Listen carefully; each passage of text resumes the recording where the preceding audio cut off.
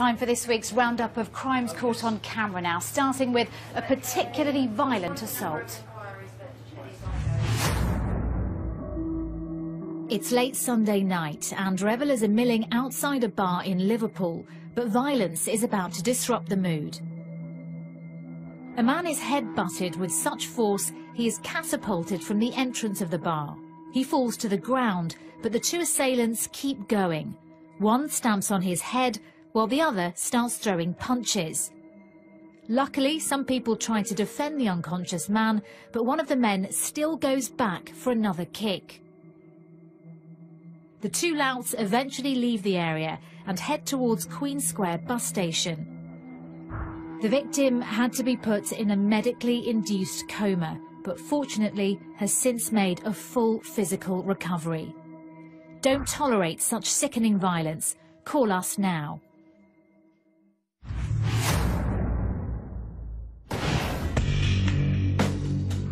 This couple and their young daughter are having a look around a jewellery shop in Leicester. The man asks the assistant if his partner can try on a bracelet. But look closely. While he's distracting the shop assistant, he's swiping a ring from the cabinet. Have a look again.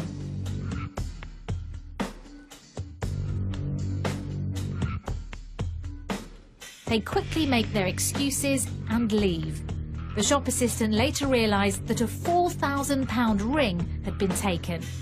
The pair are said to have Irish accents. Do you recognise them?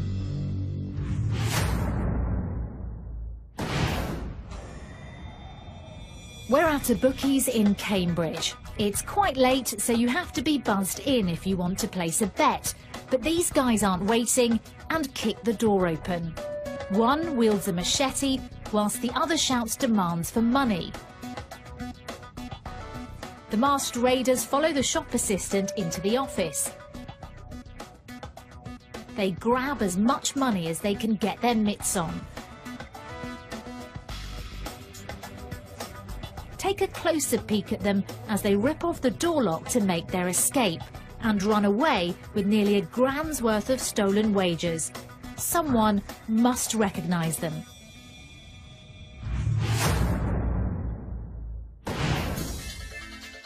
Cast your mind back to December of last year. These two men are wandering past the entrance of a business park in Cromarsh, Gifford, Oxfordshire. One of them is holding a bag as they walk off the path and out of sight. When they next appear, they've had a costume change and are wearing matching tracksuits and caps. It looks like they're trying to work out how to get into the office block. Moments later, they're in. But it's not a social visit. They make threats to the petrified staff members. One of them even snaps an expensive laptop in half. The intimidating duo caused £3,500's worth of damage. If you know who they are, pick up the phone.